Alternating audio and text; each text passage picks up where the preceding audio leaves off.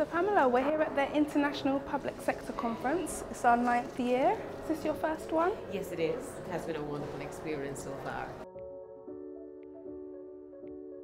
So Pamela, you've been in your post for a decade now. What would you say has been your biggest challenge and achievements? It has really been a rewarding experience being Auditor General of Jamaica.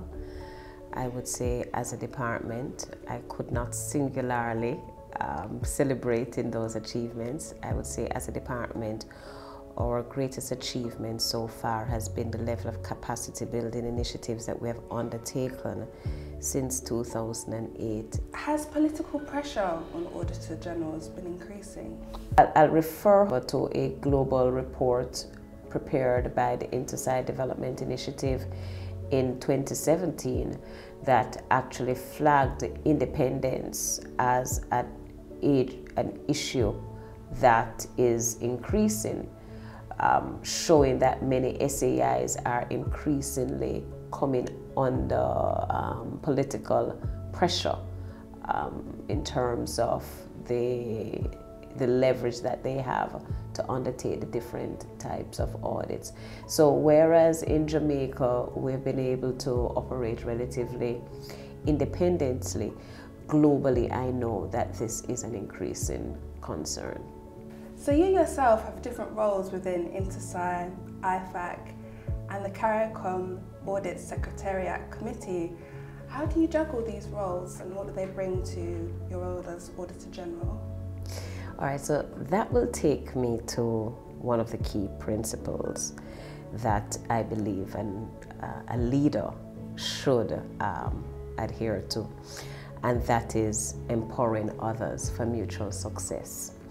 I have been able to undertake these roles not really through my own, my singular efforts, but because I have a team, a very good team, that provides me with that support in the Auditor General's Department. I am able to involve and to immerse myself in my various responsibilities because I know that when I'm not in office, I can rely on my colleagues to actually take charge. Organization and planning is a key element.